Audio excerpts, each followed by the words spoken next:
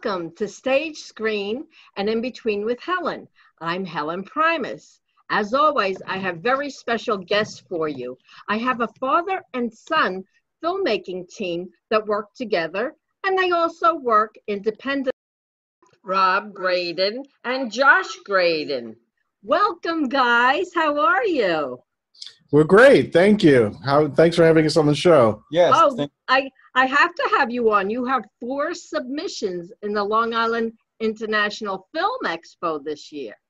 Yeah, we're very proud individually, and I'm also proud of my son who has 2 in as well.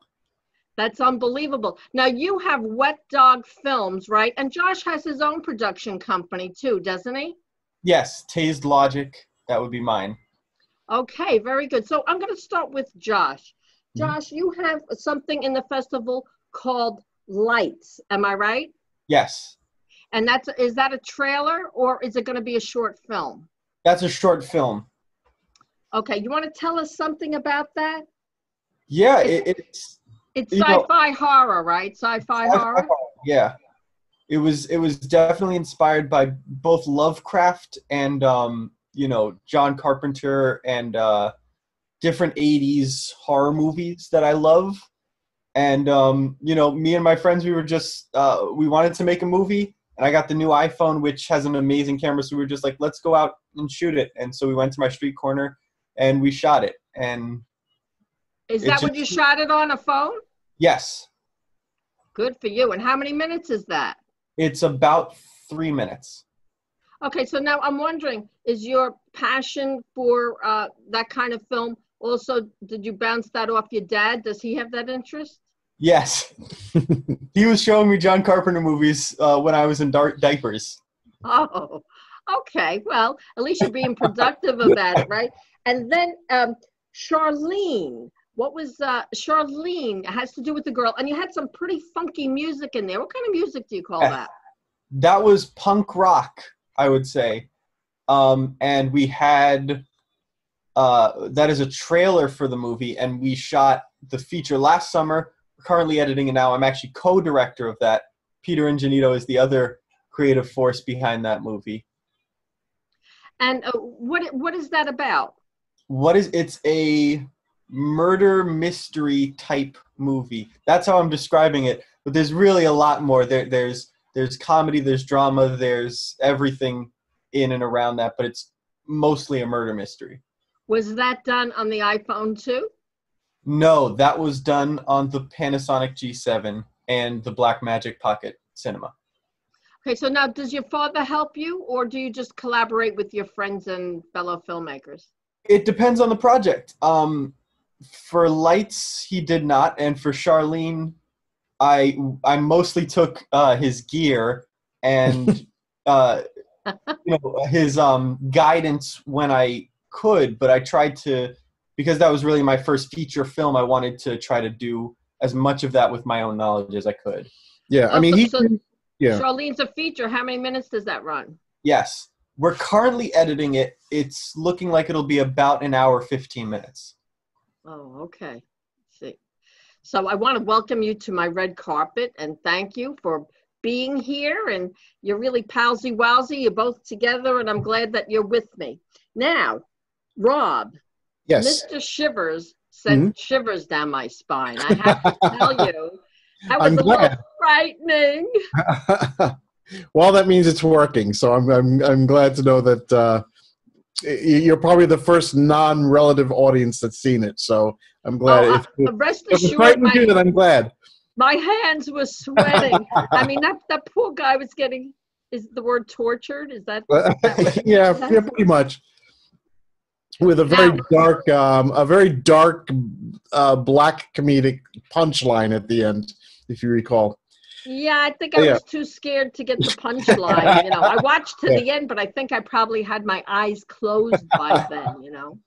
It's funny. Years ago, I acted in a few horror movies. I also helped produce a couple, and we ran out of fake blood, and we made it out of ketchup and barbecue sauce. Oh my, okay. What's your recipe for fake blood if you run out? Mr. Shivers, the blood in Mr. Shivers was actually all digital, believe it or not. We didn't have the we originally wanted to build this a contraption that would actually hold my son. That's my other son, by the way. Yeah, I noticed the last name in the credits. Yeah. So Josh and I are filmmakers, but Jacob really wants to become an actor. So he's he pretty much stars in all of our films. So you can do that for him. Is that his preference in films? Oh, sure, yeah. Really? Yeah. Really, it is. Okay. Now the other piece that I saw was Pieces, which I think was wonderful. Oh, I think that is a wonderful way that you spelt it too. Yeah. And you could tell everybody about it. It has Sure. to do with that you met is it the grandson of Ghandi? Yeah. Pieces is the polar opposite of Mr. Shivers. Many years ago when I was doing a short film having to do with 9/11 on 1906, which was 2006, which was the 5th anniversary of the Trade Center attacks, and I ended up getting an interview with Arun Ghandi, who is the amazing, isn't it? He's the grandson of Mahatma Gandhi. He lives in Rochester, New York. He just lives 6 hours from here. And after the interview, he was very gracious and very kind and very gracious with his time and very generous with his time. But when he was over, he had a speaking engagement he had to go to. So when he was over, we had to pack up and we had to get out. And as I packed in the last bit of equipment into our car, I ran back in very quickly just to shake his hand and say thank you so much for your time. And as I was shaking his hand, I noticed that there was a painting on the side of the wall, which was only about, I don't know, maybe 1.5 feet wide, but it was about 6 feet tall. And I said, "What is that?" And he explained to me that there was a painter who came to his house one day, who had painted this gigantic mural, which basically depicted which was essentially the map for world peace. And then he sliced the picture into several pieces and sent it to different people throughout the world. He was getting one of them. The Dalai Lama has one. There's one in Russia. There's one, I believe, in the White House. And so his thinking was, on the day that there was world peace, that the painting would come back together and form the entire thing. And that sat with me for many years because I couldn't talk to him anymore about it. I had to run out, but it sat for me for a very long time until one day I was talking to a friend of mine who was a film producer, and I told him about it, and he asked me straight out. He said, "Why aren't you making a film about this?" And I looked at him and I was dumbfounded. And I realized I said, "I don't know." I said, "You're absolutely right. I should be making a film about this." Yeah. And so through a lot of detective work and a lot of pounding the pavement, I've discovered who the painter is. He's a painter in Austria. He doesn't speak a word of English. I don't speak a word of German, but over the years we've actually become good friends through Skype and Zoom and translators. And that's the film. We're going to be scouring the four corners of the world and finding these pieces of the painting to put them back together. And along the way, we're going to be talking to a lot of experts on peace, on nonviolence, and nonviolent resolution, and people like that who are doing amazing work throughout the world. Yeah, well, I thought that it was, number one, you spell it Pieces as P-E-A-C-E-S.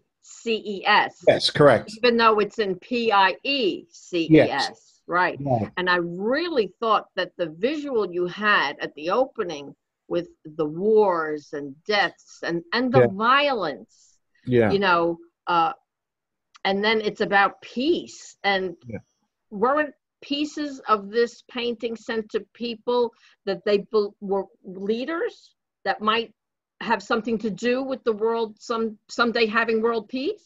Oh, absolutely, and others who aren't as well, and the whole point of him sending it to various people was that it's not going to be a walk in the park to get those pieces back. that it is going to be. Well, it will be a lot easier than getting world peace, I would think. Yeah. Well, that it's the symbol. It's the symbol that's the symbol of getting all of these people who own these pieces in one room or in one place. He wants to do it on some holy ground that's in Israel, and I think that's probably the best symbol for getting all these people together and putting the pieces together. And it was funny because what came to my mind was John Lennon's song "Imagine." Yes. Imagine there's no countries. It's easy if you cried, and no hell below us, above us only sky. So it's when you think about that, kind of because of all the divisions, a lot of them man-made, like politics, etc. Absolutely, could be the reason we don't have peace. Yeah. And can I let you in a little secret? Yeah. His middle name is Lennon. Is it really? His son's middle name is. That's right. Oh yeah, his middle name is Marley. Sorry, but our other son's middle name is Lennon, and it was pretty much because of that song. So. Yeah, and and then also, John and Yoko had that song "Give Peace a Chance." So and then just quite accidentally, I was looking for something you sent me, and I saw that you did a happy birthday tribute to John Lennon. Yes. Which I thought was very nice. So I knew that you had a connection here with Lennon somehow. You had to with Peace. Yeah. Oh, definitely. Yeah. Being one of your films. Now, Pieces, is that a short film or is it just the trailer? Oh no, it's going to be that's a trailer. It is nominated actually at the Long Island International Film Expo for Best Trailer. Good, I loved it. I really did. That's very, very good. But you're working on making it a film. Is that it? Because you have to track down the pieces of the puzzle. Right. It's a puzzle almost, right? Yeah, it is. When we're not going to make a sort of numbers and facts documentary. We're going to really treat it almost like it's an adventure film, like it's what's the film with Tom Hanks, the Da Vinci Code or Raiders of the Lost Ark or something, where we're really going on this adventure to find these pieces to put them back together and absolutely learn things about peace and nonviolence along the way. And so now, what do you do about budget? How do you handle that? Well, that's what we're working on right now. So much of filmmaking, particularly at this level, is chasing money and trying to get funding and trying to get it to happen. And that's what we're in the middle of right now. Is financing the film. And and it's hard to track things down during COVID when everybody has to stay in. I mean, you have to do it over the internet. I guess. Now, is Dalai Lama's grandson still alive? Gandhi's grandson is he's very much alive and still very active in the world of peace and nonviolence. And I do actually owe him an email to let him know what's going on. Does he know? Does he know where the pieces are? Well, like I said, I've tracked down the artist himself, so the artist knows where all the pieces are. Oh, the artist does know. Yeah, so because he personally delivered each and every one of them. Wow. But that doesn't make it any easier getting them back. No, I hope they didn't get regifted. Yeah, no, they didn't, and I certainly hope not either. I think that would be something you'd hold on to. That seems like quite an obligation, right? To know you have this. Yeah. I mean, I would think that every person that has a piece of that puzzle is responsible for trying to do what they can to make peace happen, right? Oh, absolutely, absolutely, and I think most of the people who do have that think of it that way. Yeah. So I was very happy and a little surprised to see the other movie Shivers and then Pieces. I thought it was going to be somebody in pieces. But I was happy. So what other kind of films do you do? You've got horror, you've got the peace one. Do you have any comedies that you do? The boys and I have done a couple of comedy shorts. I, for the past couple of years, have been working with a company that were they were the original creators of the Muppets, And what they've been doing is they've been creating, they're called No Strings International, and they've been creating these elaborate, like huge puppet productions for children at-risk parts of the world. So, give you an example, they did a puppet production for a landmine awareness for children in Afghanistan, because there are more, thanks to us and the Russians, there are more landmines than there are people in Afghanistan. Well, that's what Lady Di was trying to get rid of landmines. Absolutely. Absolutely. So, I mean, so they've done many productions for children all around the world in situations like that, or situations of trauma, or situations of sexual abuse, or human trafficking, or even simple things like hygiene. There are so many countries that have dysentery or dying because they simply don't wash their hands. Yeah. So they address a lot of those, and I've been working with them for quite a number of years, working in that field. So that's what I've been doing a lot of, and a lot of that is comedic, a lot of that is tragic, a lot of that is dramatic, and some of it's a little horrific. You know, it just depends on what's going on in that region. I wanted to mention that I noticed on the poster that you sent me, you know, the promo material, that Shivers was upside down. Oh yeah, right. And you'll get that when you see the film. I had to look at it twice, and then I saw all the credits were right side up. Yeah. So I said, "Oh, that was intentional."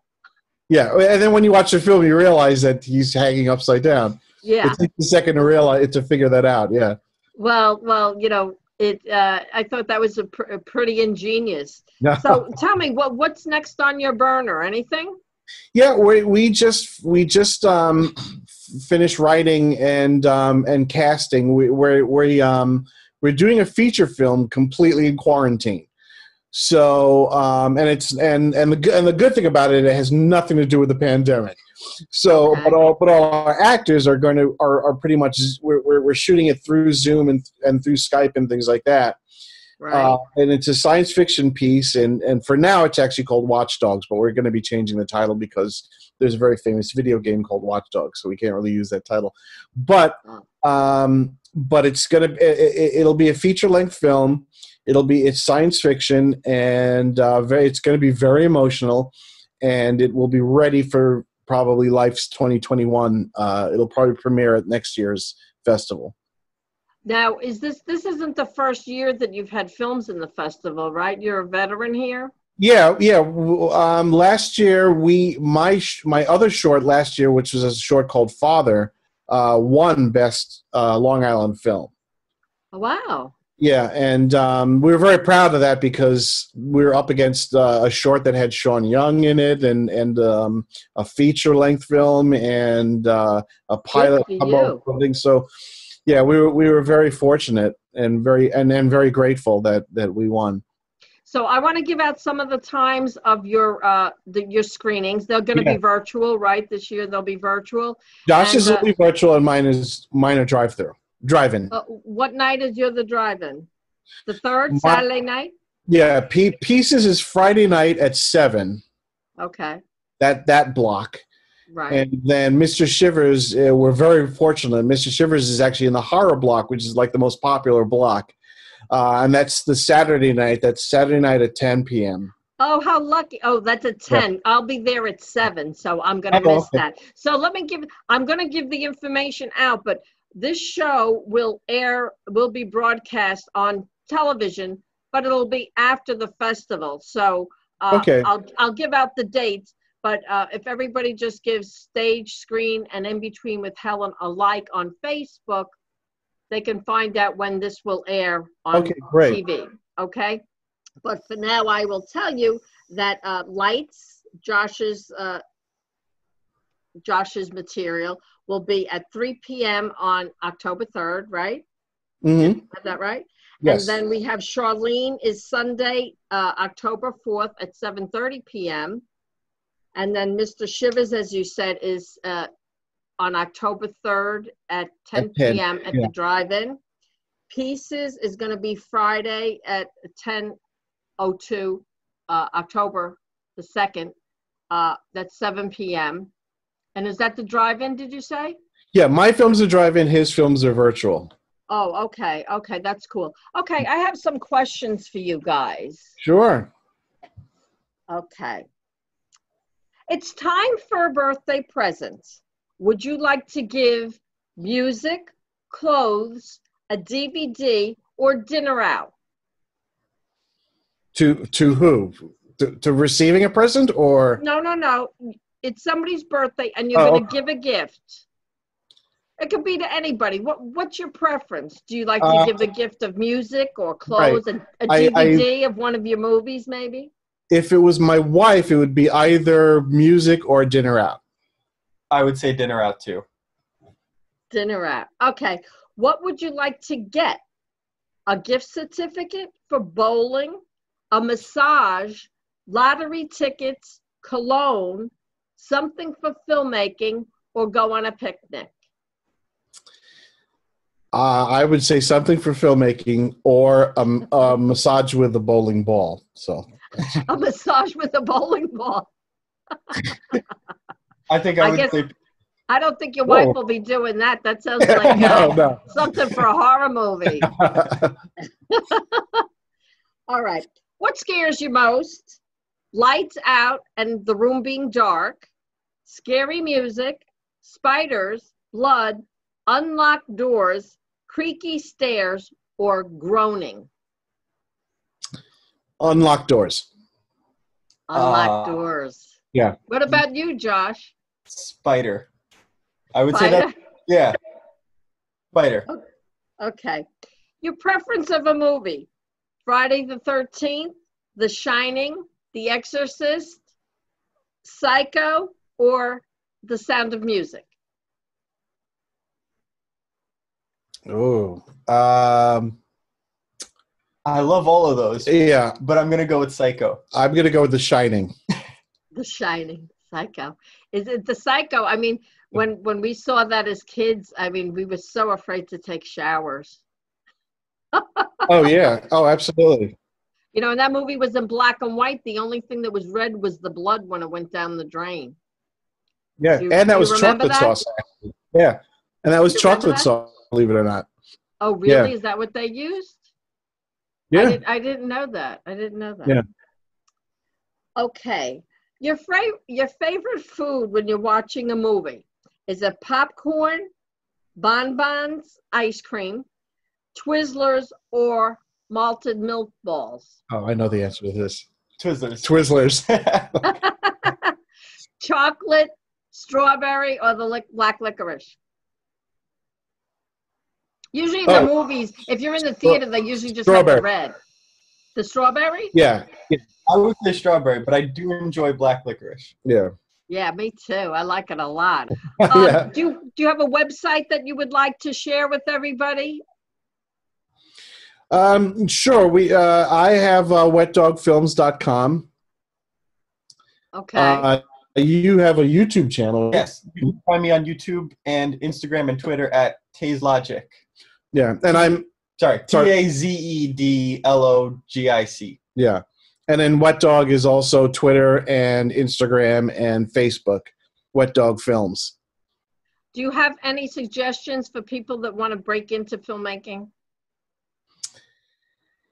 Yes. I would say study writing, and also whether you are rich or poor or whatever, just start making movies. If you don't have the money to own a camera, grab your phone shoots video, and just go out with your friends on the weekends and shoot short films, and just keep shooting, because every little bit that you do will count towards you learning how to make films. And you know, if you have the money to go to film school, go. I suggest.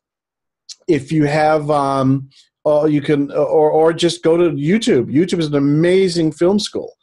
You know, there are hours and hundreds and hundreds and hundreds of hours of learning material there. Josh was very fortunate because he grew up on movie sets, so he didn't need to really go to film school. He learned by being set with Academy Award nominated cinematographers and Emmy Award winning puppet builders and directors and things like that. So he was always around. Yeah, I would say go out every weekend, shoot with your friends. If you've seen a movie, try to copy that movie. Just figure out your own style, and by copying, if you like Quentin Tarantino, try to recreate a movie like you would do it, like he would do.